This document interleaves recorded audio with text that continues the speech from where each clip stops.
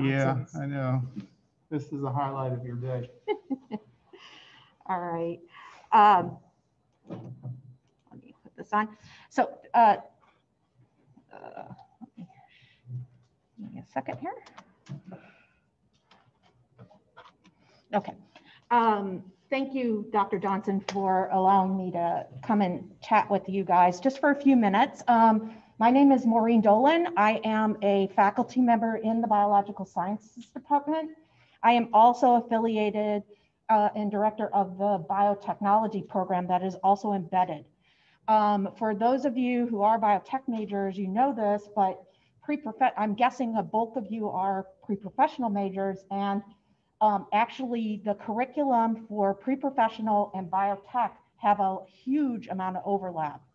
So I wanted to take this moment to sort of tell you about the program and potential opportunities that you might consider either shifting a major and or considering a double major. So many of you probably know the area of biotech, I mean, especially in the current pandemic, the biotechnology has become absolutely paramount industry as we're moving forward for solutions. And if you look at biotechnology, this is basically taking techniques from living systems and making products and solutions for the real world. And that's how I sort of look at that. There's 4 major categories of that, and you can go into agricultural biotech. We're in the Delta, so this is any of our crops, animals, for improving animal health, making genetic, using genetic recombination, but also other technologies related to just enhanced nutrition associated with biotechnology. The other one that probably a lot of you, is there a way to forward?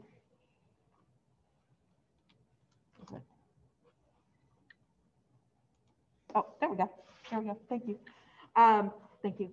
The other one that most of you are probably really aware of is in medical technology, biotechnology. And so a lot, the fastest growing industry in pharmaceutical right now is protein-based drugs. You're seeing these all over the place, particularly monoclonal antibodies.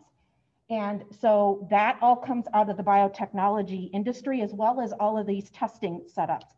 Other sort of areas are industrial. We don't think about this, but there are enzymes for a lot of our detergents today have recombinant enzymes. And so that's an area of industrial technology, an example of industrial technology. And finally, if you really love the computer or the computational science side of the fence, this is the most rapidly growing field in biotechnology is in bioinformatics, basically dealing with these huge data sets and trying to basically interpret them and computationally run those. So what can you do with a biotechnology BS degree? I can sit and talk, but the proof is in the pudding with our graduates. And so I highlighted 3 of them because they took 3 different tracks. Colton Batten is currently in DO school, second year. And at NYIT, he actually did a double major. So, and I'll talk about that in just a second, in pre-professional and biotechnology. When I chat with Colton, it helped him definitely on the MCAT with the biotech because it's really putting things into practice, and he found that really helpful. Another route another student of ours took is Tristan Wright. He is, I'm very proud, he is in a doctoral program over in St. Jude's. This is a highly competitive program. And if you go to St. Jude's and look at who the students are, they're coming from big institutions. So I'm super proud that we have representation in this program, in this doctoral program. But the majority of our students thus far actually have gone and decided to either do gap years, a couple of gap years, and then go before they go on to school, or just really enter the job market. And so Kira O'Keefe is also over in St. Jude's as a research technologist. In fact, I want to sort of, with all the pandemic going on, our graduates that graduated out of our biotech program last year, all landed jobs. In a couple of cases, they landed 2 jobs, but because of the pandemic, things got shifted. So this is a really hot market. And so we feel like we're giving our students the ability to get the tools and the experience they need in order to be competitive, both on the academic side of the fence, but also on the job market. This is, and I will leave this with, you'll have this recorded so you can look at this a little closer. This is the degree plan. If you look on the right of the screen, you'll see chemistry, physics, and math looking pretty similar for those of you who are in pre-professional. One exception is you also take the lab for biochem, which kind of makes sense because this is a really hands-on intensive program. On the left-hand side are all of the courses, and you'll see a ton of overlap. The ones that are bolded are distinct to the biotech program. However, I was just talking to Dr. Johnson, and some of your electives, for example, molecular biology is now considered an elective. So you're kind of hitting it. And we were just talking even bioinformatics is another one. What we are hearing from our students is the courses that are the most useful to them in terms of moving on to graduate school or the job market are bioinformatics, molecular biology, and then our hands-on problem-based labs. I know you're used to, more bigger labs. These are smaller labs. You actually take a project and you take it through an entire academic year from Biotechniques 1 to 2. So you're really getting experience in real hands-on. Also, I highlight our electives. We really encourage our students to do independent study. If you're in honors, you can do that through there or through biology or chemistry or any of the other departments. Also, honors thesis can be used as your bio electives. And we do require 1 business course, but honestly, there's a couple of courses I would recommend for all biology students. I think they're fabulous. And so our students have found them really useful. If you are interested in, I know you have really packed schedules, but if you're at all interested in sort of learning more, our introductory class is a 2-credit course. It's called Biotech and the Global Society. You would be above and beyond. I mean, this will be, you'll have a really solid background, but it would allow you to sort of look to see if this might be something. That's one option to see if that's something you're interested in. Also, I want to make a shout out that both the biotech and the pre-professional can use, I know one of the frustrations of science students is obviously right now, not a big deal, but the concept of studying abroad is challenging because you have a really tight schedule. So the Querétaro campus in Mexico actually, it has both the biotech and the pre-professional major. So you could actually study abroad and not lose ground in terms of your majors. So I'm going to stop there. And again, this is information. Please feel free to contact me. Email me if this is at all interesting to you. Also, if you're a pre-professional, if you're interested in some of the more hands-on courses, the prerequisites, you oftentimes have them. So come see me if that's of interest to you, and I'll be happy to work this out. Down the road, if you're younger, we're in the midst of also working on a certificate program, which could be done post-graduation if you so chose in biotech. And so that may be another option. You have a lot of the courses, so it would be adding on a few more in order to get that certificate. With that, I will stop. I'll take any questions if you want to just contact me just in the element of time. Okay. So I was just getting comfortable. sorry to disturb you. No, Okay, can I get my, no, you can't. no, please. Anyway, thank you all. I appreciate the time. Thank you, Dr. Johnson. One of the things I just wanted to briefly add real quick, that on commercials, you'll see a lot of the treatments for autoimmune disorders and that sort of thing. And if you look at the drugs that are listed, you'll see the suffix MAB on it, which is actually standing for a monoclonal antibody. So a lot a lot of our current treatments are antibody driven, you know, which is really cool. And the ones that are IV, a lot of them are inhibitors, and a lot that used to be just strictly chemical inhibitors, they're now protein-based inhibitors. So this is a huge, which then brings into biotech. So super, really interesting field. So anyway, thank you. And one of the cool things too, just to bring this up, uh-oh.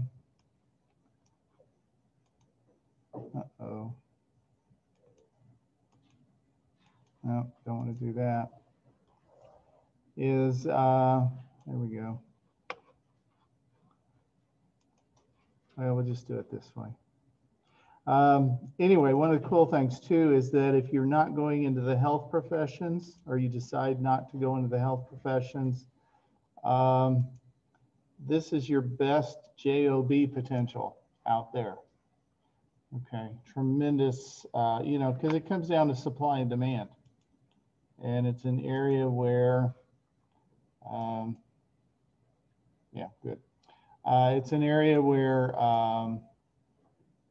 there's just not enough people for the jobs that are needed. So good paying, and I'm not a paid spokesperson, so I'm not getting anything for this, but it's still for, if you don't decide you don't want to do health professions, the big thing you need to decide is if you're good in terms of being meticulous and just kind of working with your hands and working in a laboratory setting, because that's obviously what it's about. Okay, so we were talking about the Hardy-Weinberg equation. In lab, one of the things that I brought up in lab, and I'll bring up again today, that this equation only works when populations are in equilibrium, okay? And so the criteria for the Hardy-Weinberg equation have to be that population is not changing.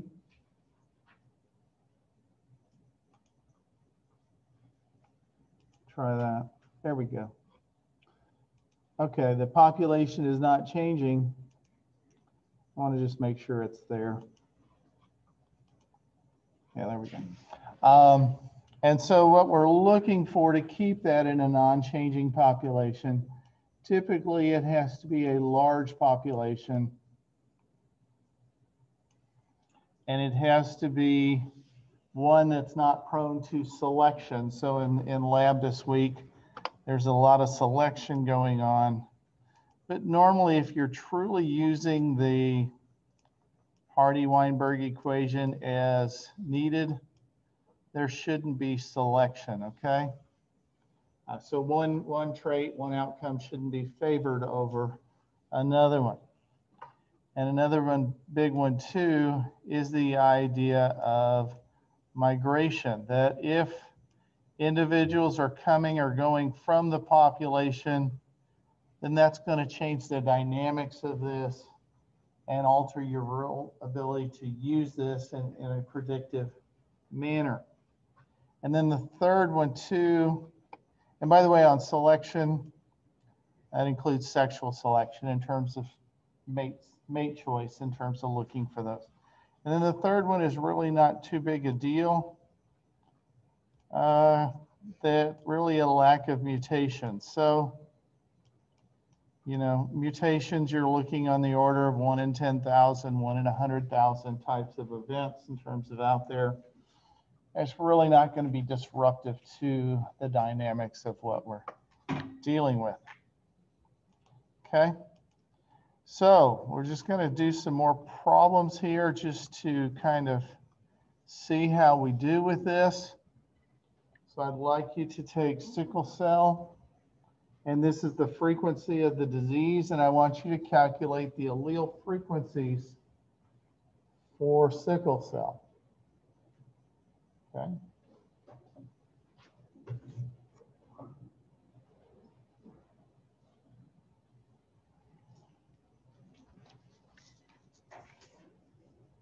By the way, is Taylor here? You might as well. And Haley Finley?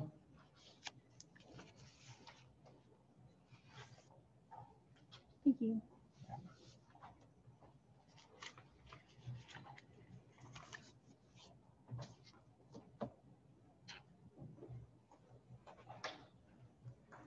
Okay, so if we think about the equation in terms of what we've got, this is the whole key to being able to do this. What within the Hardy-Weinberg equation does this represent? Okay, so sickle cell is a recessive disease, okay? So that number represents Q squared. Okay, so you find out what you're given, and then you've got to understand what you're being asked. Because if you don't have the first, you'll never get to the second. If you don't know where you're headed, you're just driving blind down a road. Okay, so really what I was asking for, just to make sure we're there, is I was asking for P and Q. That's what I was asking for in that question, okay? So in lab, the key thing that I talked to you about is focusing on the recessive phenotype. That's crucial to working through this because your three genotypes, again, are P squared, 2PQ, and both of these together give you the dominant phenotype. And Q squared by itself gives you the recessive phenotype. Okay, you know that everybody that's got the recessive trait is homozygous for that trait. Okay, so if Q squared is 1 in 2,500, that means that Q, and this is where your calculators come in, but the math is pretty easy on that. Q is 1 in 50. 1 in 50 squared is 1 in 2,500. And that means that P is 49 out of 50. Okay. Now on the test, I don't care if you give it to me in a number like that, or you give it to me at 0.98 and 0.02. It's fine. Okay. My role is to help you understand what you're doing and how to get there. And I'm not a math teacher to where I'm going to discount you for not going to a decimal answer rather than a proportion. Okay, so either one of those are fine. These are both correct. Okay, that's what I'm looking for. Okay, so that answered that. So then we go to Tay-Sachs. Tay-Sachs is again a recessive disease. So 1 in 6,000 then represents Q squared. Okay. So who's got an answer for that? That one I don't do as in my head quite as easy as the other one. But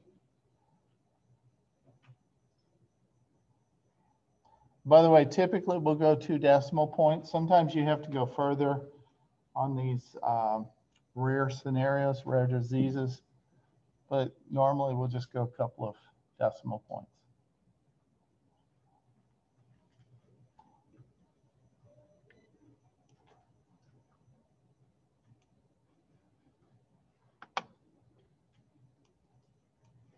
So what is the square root of 1 over 6,000?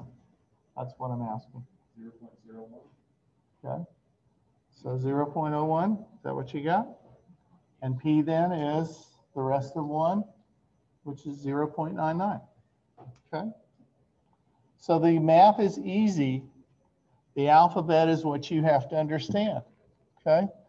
That's the whole key to population genetics, is keeping in track. Do I have P? Do I have Q? Do I have P squared, 2PQ, Q squared? What in those 5 possibilities do I have? So once you know which of those you have, the next question is, what am I looking for? Which of those 5 of them I'm looking for? Okay. So then we go to neurofibromatosis. And I'd like you to do that one.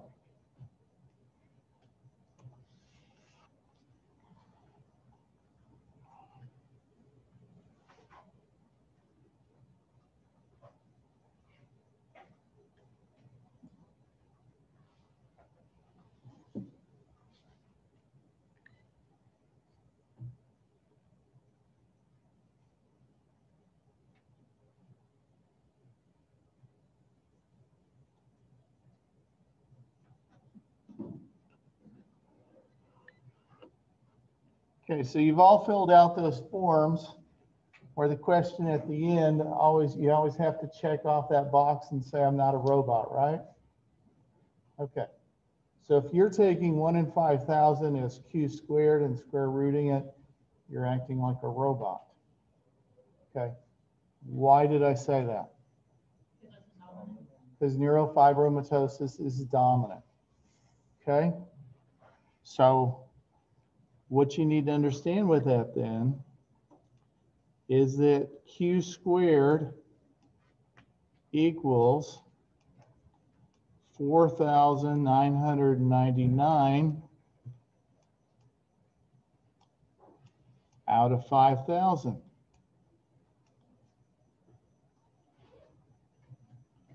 That changes your math tremendously, doesn't it? Okay, and I don't need to ask you who did that because I don't really care at this point, but most of you started cranking along with your q squared of 1 in 5,000 just because we did a couple of problems. So you need to back off a little bit as you're doing these things and don't turn into that robot that they keep asking you not to be on forms, and think through, am I dealing with a dominant condition or recessive? And then you know how to attack it. Okay? So just think these things through before you just kind of get started and automatically start doing this on your calculator, because that's when you get yourself in trouble.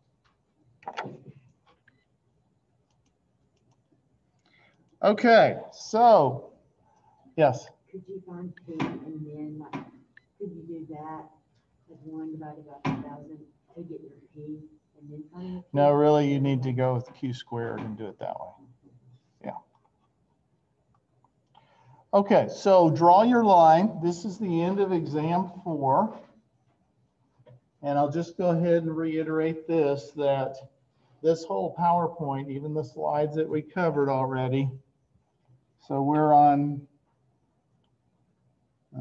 slide 7.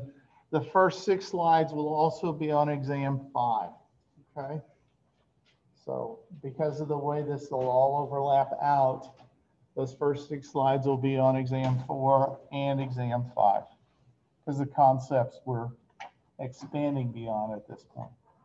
Okay. Anybody have a question on that? So this is your stopping point for exam 4. But exam 5 will also include that other stuff.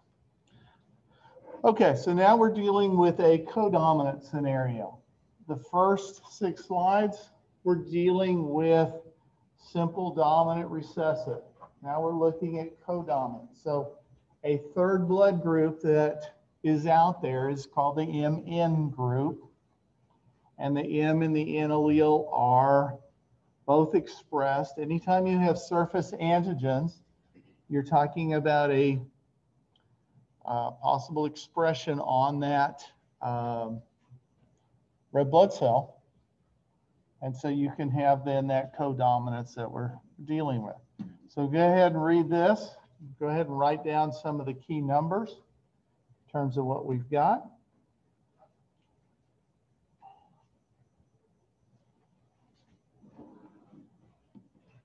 And so my question for you is, what's the frequency of the M allele? What's the frequency of the N allele?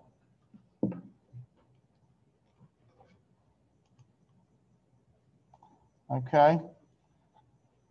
And so one question is, in fact, ignore that one because that'll just throw you off for a little bit. But it's superficially, if you look at this, it superficially looks like a 1 to 2 to 1 ratio. Okay. You see that the one in the middle is twice that of the other 2. Okay. So again, the questions are, what's the frequency of the N allele? What's the frequency of the M? Because that's the other half of 2. And then the frequency of heterozygotes is the last question. So go ahead and solve for that.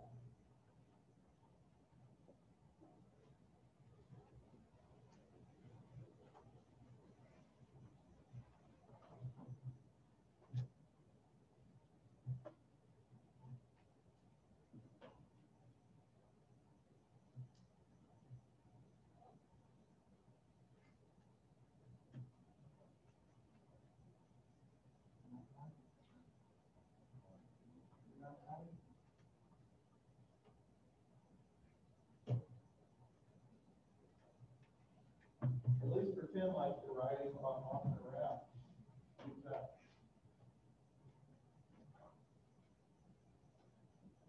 Here's what's different about codominant allele.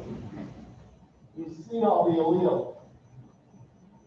Normally, when you're talking about dominant recessive, you cannot see the outcomes of the alleles. When you're dealing with antigens like this, you're actually seeing the product. Okay? That may or may not have helped you. It is Friday, I understand. The end of the semester. We're pooping out, right? You got a few more weeks left. You've got one more week, and then you've got Thanksgiving break. And just don't totally lose all your concentration that last week. So let's see how to do this thing.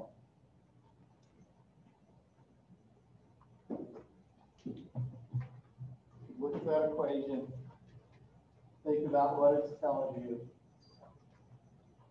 And then the answer is easy once you understand the why.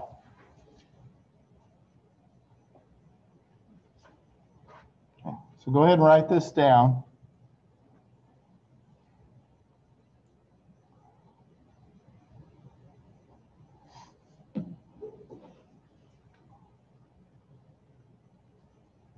And here's the numbers.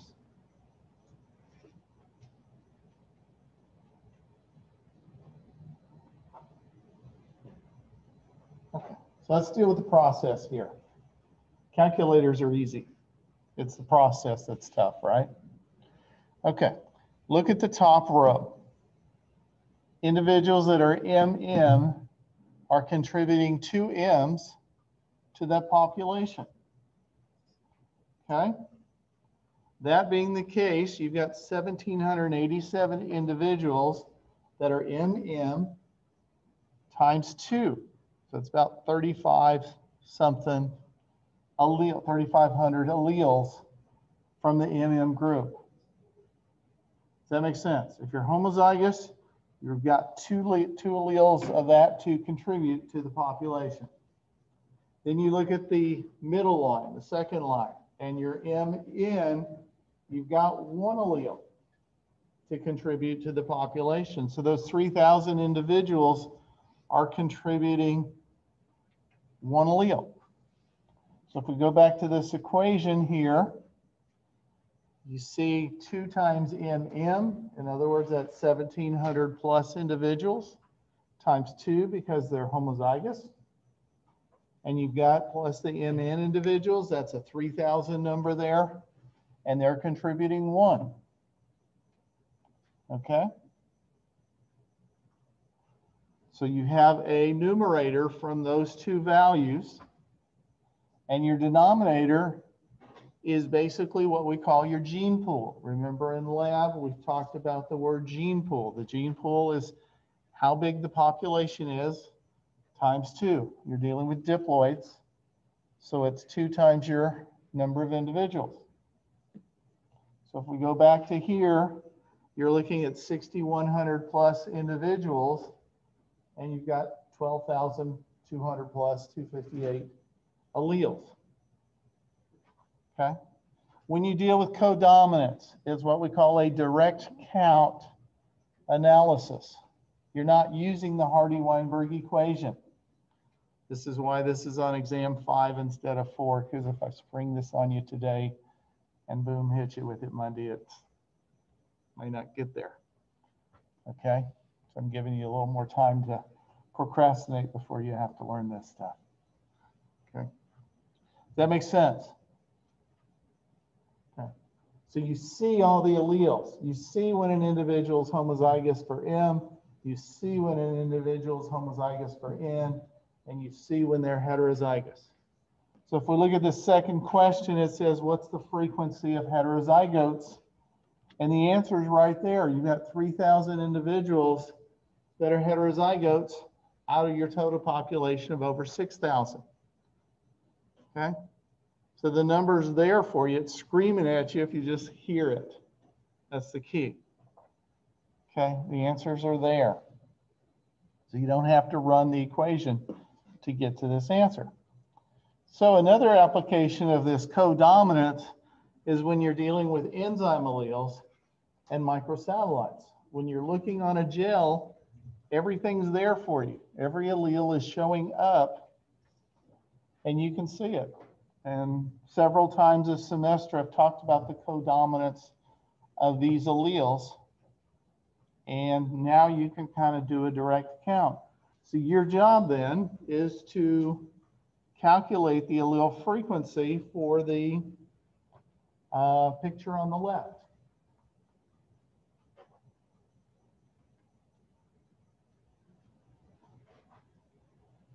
How many different alleles do you see there?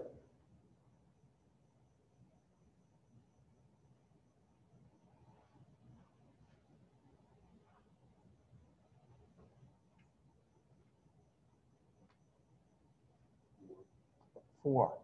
Okay. There's 4 different electrophoretic mobilities. I used that term earlier.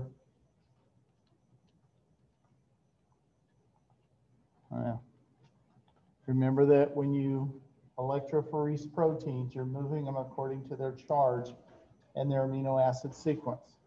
Okay. So you've got 4 different alleles that are showing up here. Okay. You've got this one at the bottom, right there. And you see that that individual is heterozygous. Okay. So you've got one allele that fits in what we would call the fastest allele. Okay, a lot of times we give a number to it, but we'll just call it the fastest. Okay. How many total alleles do we have showing here?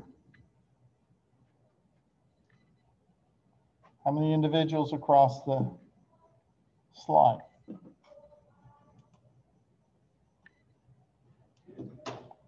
There you go. Oops, get that out of the way. How many individuals? There's 10 individuals, 20 alleles. So the frequency for that fastest allele is 1 over the 20. Okay? So here's the second fastest allele right here. And we've got 2 individuals that are homozygous. So how many alleles are showing up? 4. Okay. This one's providing 2. This one's providing 2. That's 4 out of the 20. Then we drop over here. Here's a couple of individuals there that are heterozygous. So they're each contributing 1 allele. So that's 2 over the 20. And then you see the rest of these are the slow allele. And the question is, are they homozygous? Are they heterozygous? So if we follow this across, we've got 2, 4, 6, 8, 9, because it's heterozygous, 10, 11, and 13. So 13 out of 20 is the allele frequency for that. Again, we call that direct count. It's easy to see just by going across and following it through.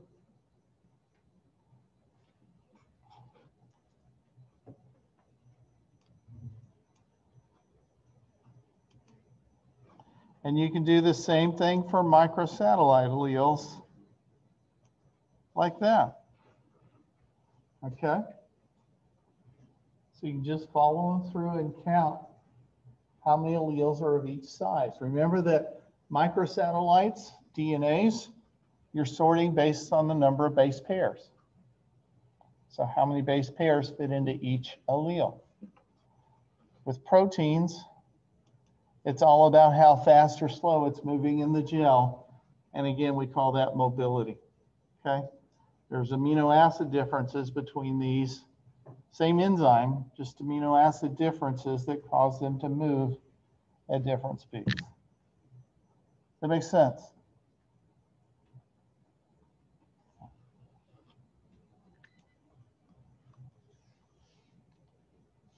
Okay. So here we have another scenario here. So let's take this one and calculate that one.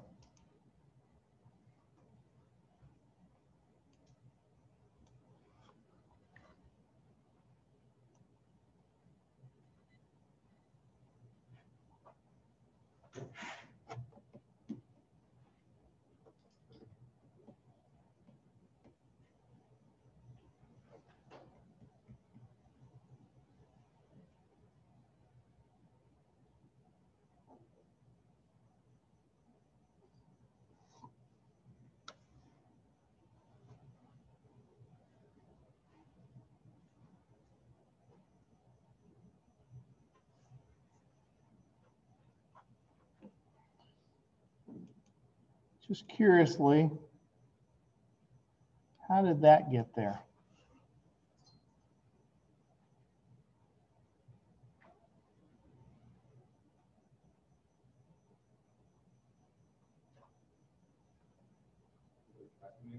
Huh? Great shot at it. Wrong answer. Good shot at it. Anybody else? Huh? Bad chemistry. Oh, we had some of that this semester.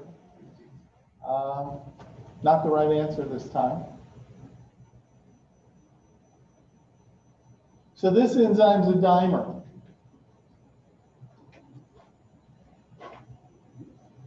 So that leads to another question, doesn't it? You're sitting there going, and I'm supposed to do what with that, right? Anybody want to take a shot on how it being a dimer means anything? It has two polypeptides. Hmm? It has two polypeptides. Go ahead. It has two polypeptides. It has two polypeptides. Okay. So let's just kind of play with this for a second. So you've got a chromosome here, like so, and you've got its homologue here, like so. And let's say this is your gene right here. Okay. And so this is expressed, let's say, as an A. And we'll make this a B just so I don't make it a little a because it's codominant, okay? So we'll just call it a B just because it is codominant, okay? So this is transcribing A's, which are translating to A proteins. This is transcribing B, which is translating to, polypeptides. This is transcribing to B RNAs that is being translated to B polypeptides. As a dimer, you have an A out there that can link to another A. So it's floating around. You have B polypeptides out there that can link to other Bs. And then that intermediate one right there is that you've got A polypeptides out there that can couple up with AB. So when you've got a dimer enzyme, meaning two polypeptides coming together to give a functional enzyme, you've got these A products out there, these B products out there. The A's come together, the B's come together, but the A's and the B's come together to get a functional outcome. So you got three bands, not because we're triploids, trisomies, not because of chemistry, but because these polypeptides are out there and they couple up. And it gets messier when you look at trimers and tetramers in terms of opportunities, in terms of banding patterns. And with monomers, if we go back to that other slide,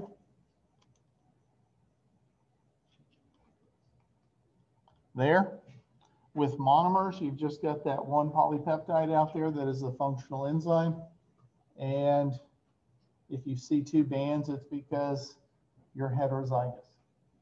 Okay, so there's no third band there because with a monomer, there's only a single. Okay. So, oops, sorry. So if we go back to this example here, let me kind of clean this up. How many different alleles do we see?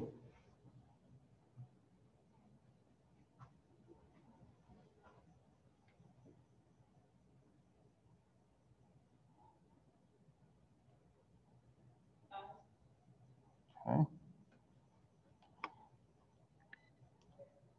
There's one.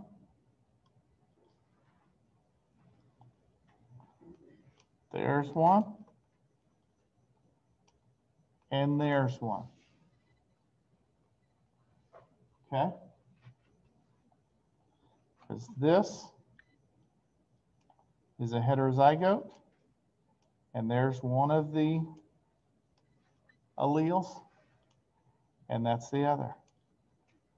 Same with that. So we've got three alleles. We've got those showing here.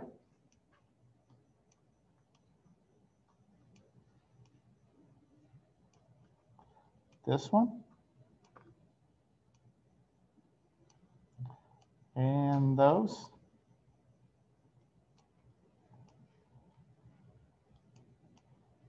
There. Okay.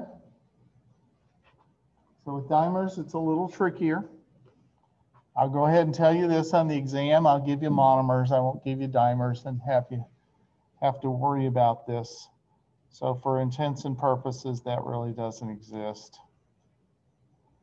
And on the test, I won't have that. Okay? 'Cause we're trying to understand the concepts of genetics, not to be ready to go blow it out in terms of working on it.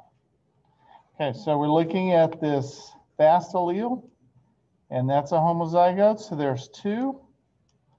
That's a heterozygote, that's three. Homozygote is 5. Heterozygote is 6. We've got 1, 2, 3, 4, 5, 6, 8 individuals. So 6 out of 16 alleles are that fast allele, 3/8. Okay. Then we go to this allele. There's 2. And there's 4 out of 16, 1/4. And then we go up here. And we've got 1, 3, 4, 6. 6 out of 16. Hopefully that added up to 16 out of 16. Yes, sir.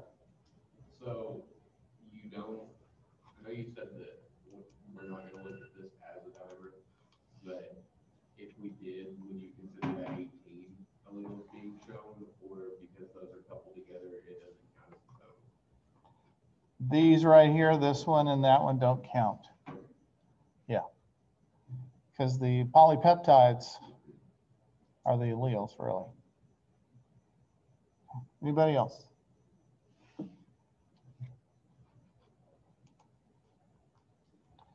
Okay. So life isn't always binary. Most of the time it's not. In other words, it's not always P and Q. Sometimes you have a third allele, fourth allele, fifth allele, etc.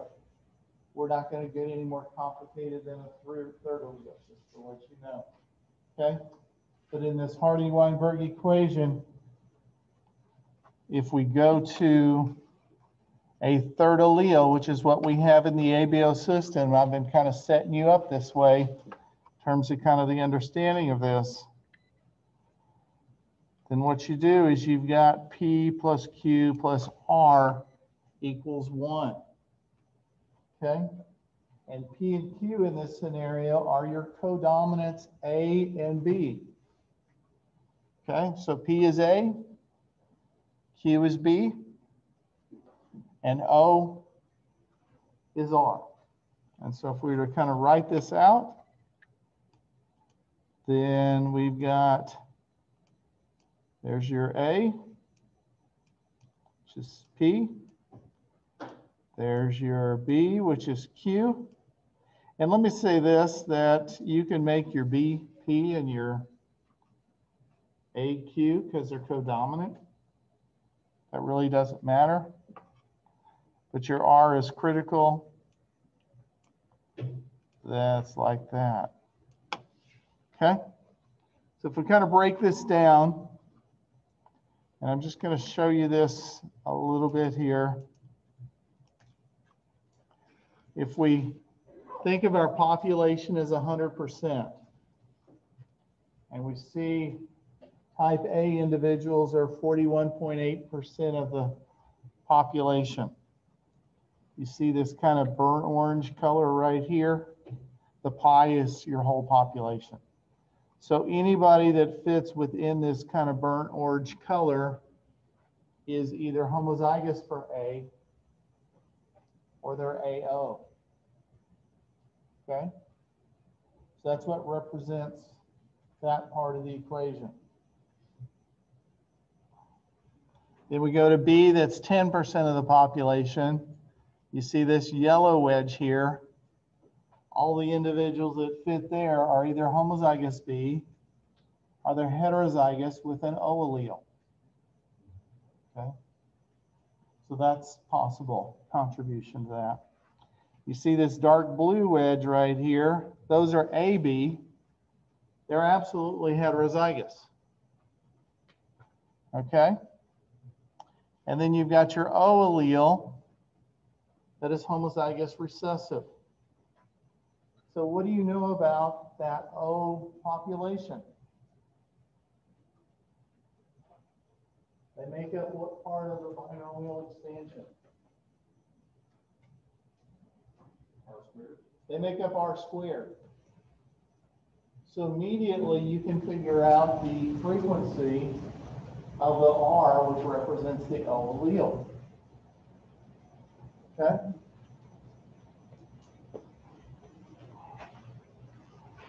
So we can take this number here, and that equals R squared. Okay? And then R is the square root of that.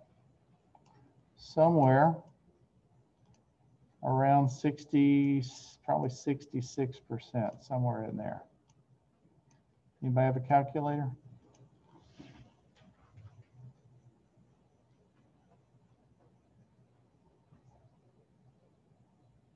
You got a number? Don't just stare at me then, give me a number. 0.66. Okay, how about that? So, in other words, in that population, this is US population, 2/3 of all the alleles are the O allele. That means the other 34% are split between the A's and the B's.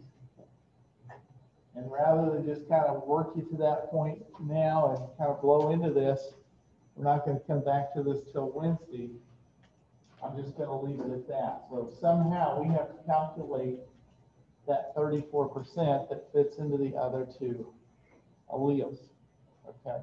But the O is easy. And the O is no different than what you did when you dealt with sickle cell or cystic fibrosis and those sorts of things.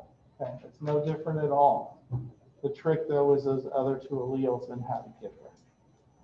Okay. Any questions about the exam? It's in-house, it's here. If you're, I guess I need to talk over here just to make sure we're there. So if you have to be home because of COVID, then I'll have an online version for you, but I need to know that it's online. I'll give you 2 hours again to do it. I don't care. I can sit here for 2 hours as well as I can sit for 1 hour. So time's not going to be an issue for you in terms of this. Okay? See you guys Monday.